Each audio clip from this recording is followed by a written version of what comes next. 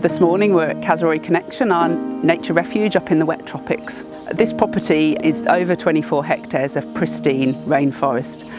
QTFN purchased the property in partnership with the local C4 organisation.